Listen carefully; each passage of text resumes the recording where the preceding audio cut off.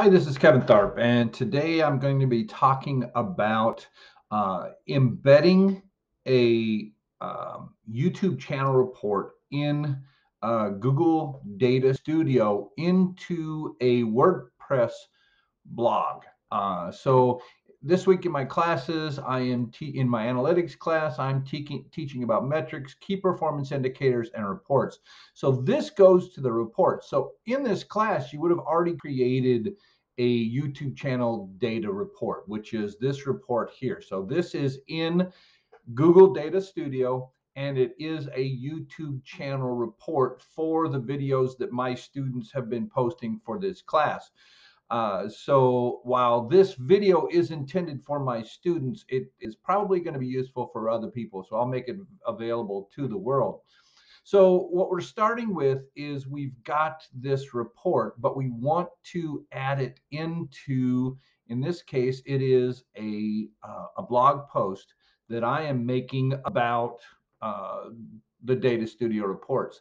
So what I want to do is I want to figure out how to embed this. I don't just want to make a link. I want this to be a live report inside of the blog post that I'm doing. You can do this in Pages or pretty much anywhere where you're working with the HTML, creating a web page. So that's not as important as um, where it's going is not important as the process of doing it, because they're all going to be reasonably similar. Happens to be we're working with WordPress. So when I'm at my report, I need to go to the edit. I want to make sure I'm in the edit tab, not the view tab, because that gives me access to the controls for controlling the way that my page is able to perform. So I'm going into File. And again, this is after I've already created the report.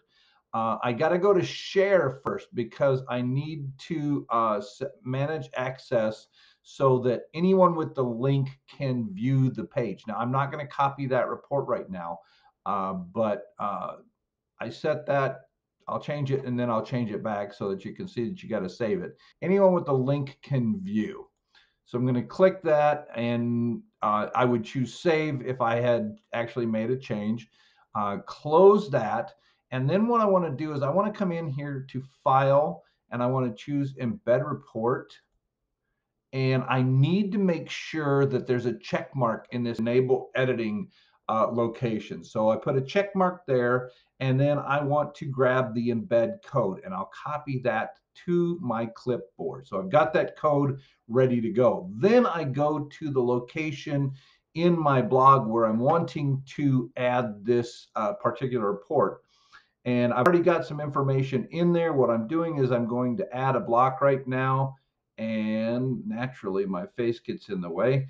I want to use a custom HTML. Now, if you can't see that, you can type custom HTML and bring it up in that way. The only reason it was visible is because I practiced this a few minutes ago. So when I come in here, then what it's going to do is it's going to give me a location where I can write the HTML. I'm just going to take that code that I copied from the report, and I'm going to paste it in there. And then when I click on preview, it's going to import that report into my page.